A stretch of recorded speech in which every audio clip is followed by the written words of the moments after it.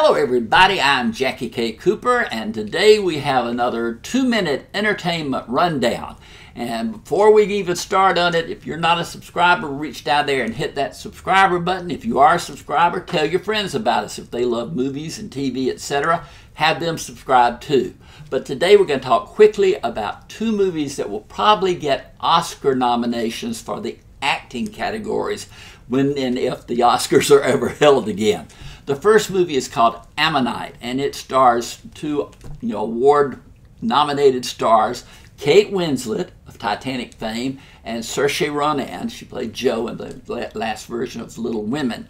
And Winslet's character is a fossil hunter in a New England coastal town. This is back during, I think, the 1800s. It's a very bleak place. It feels cold and bleak and barren, but she's a fossil hunter.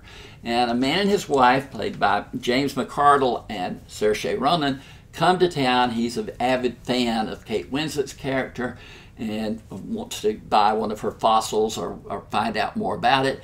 And then his wife gets sick, and he kind of leaves her in Kate Winslet's care.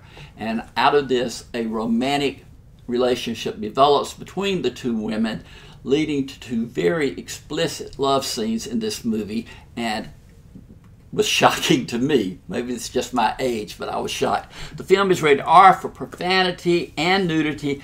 I scored it 5 out of 10. The movie itself is just average. The acting is good. It'll probably get nominated, but 5 out of 10 for me. Then that leads to a movie called The Life Ahead. And this is an Italian film starring Sophia Loren.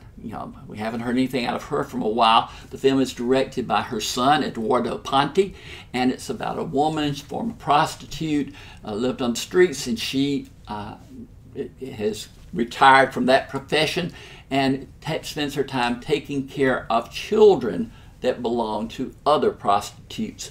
And one of these is a young boy named Momo. He's 12 or 13. He comes to live with her. They, have a relationship, a friendship that bonds them together. It's a very touching film, and Sophia Loren is amazing in her portrayal. She cares nothing about her looks, it seems. She just wants to get into the character. This film is rated PG-13 because there is profanity in it, but it's a very touching film, and I scored it 7 out of 10.